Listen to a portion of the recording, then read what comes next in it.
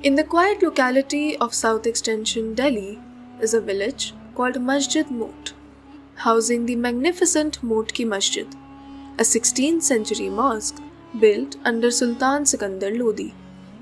The mosque is entered through the eastern gateway, which is splendidly decorated with colored sandstone and marble. Through the gateway is a large square courtyard with chhatris on all four sides and unmarked graves. Right in front of the gateway is the five-arched mosque. The mosque is believed to have been built by Sikandar Lodi's courtier, Mian Bhuya. Many tales surround the creation of the mosque.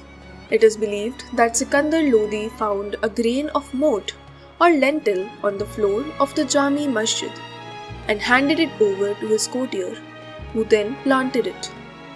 The seed yielded great harvests of moth, which he sold and built this mosque in gratitude.